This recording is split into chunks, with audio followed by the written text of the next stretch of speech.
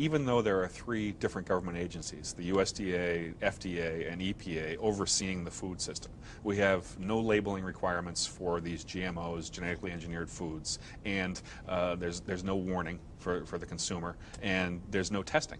And all of this is because the people at the top of these agencies have said we don't have to have testing.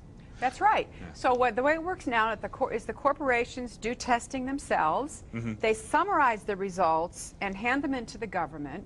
And what the government says to them, you know, it's very interesting when you actually look at the documents, what the government says. They don't say, we say this is healthy. They say, we see you've done the testing. That's all they say.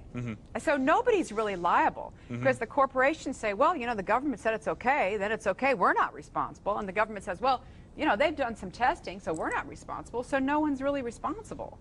And this is a different story than in Europe, for example, where people demanded labeling, and so it's labeled. And because it's labeled, people don't buy it. And because people don't buy it, the stores don't stock it, the companies don't make it, the farmers don't grow it, all the way up the line. So it's very different.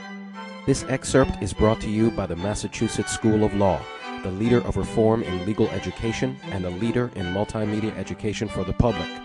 To view the full interview and for a full listing of MSL's programs, log on to mslaw.edu.